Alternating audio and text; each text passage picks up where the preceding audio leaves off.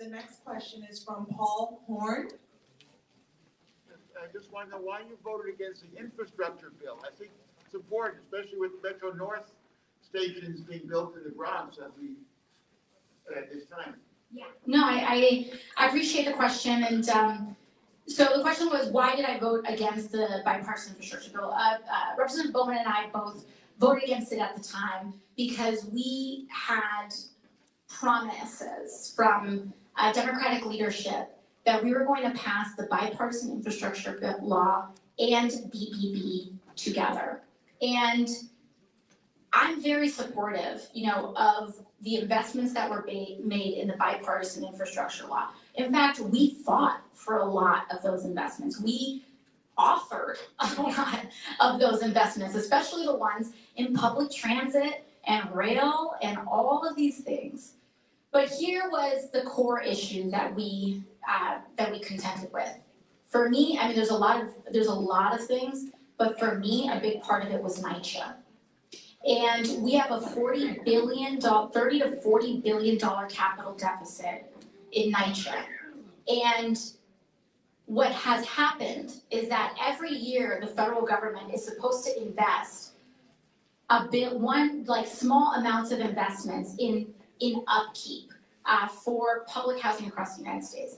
In the last 20 to 30 years, they have not done that. And so all those little investments have built up into a $40 billion capital deficit, and now we've got babies sleeping in bubble jackets in public housing. We have people that don't have access to heat or hot water in affordable housing, and we received a promise that both of these things will go together, that they would not leave our people behind. And at the very last minute, that promise was broken. And I felt that I needed to send a message that they can't be doing that. We cannot continue to do that. Because right now, what we are contending with still is one of the largest land uses in the city, which is housing for so many people, is falling apart. In addition to that, we have all of those investments in our schools, investments in healthcare, all of that being left behind.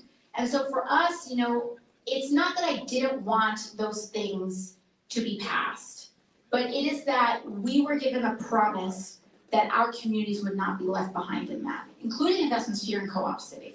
And so in protest of that, we voted no. And now, when we fast forward, I think that I still stand by the vote because I believe that vote created amplified pressure on the administration to start making investments in our communities in other ways. And so with the MTA station stops, all 4 of them now are in our congressional district.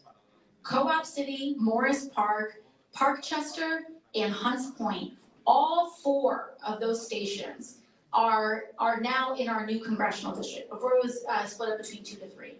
And so now that we have these resources committed, I want you to know that we're playing an extremely active role in trying to make sure that they are stewarded responsibly. So that's basically the story behind that vote. Thank you.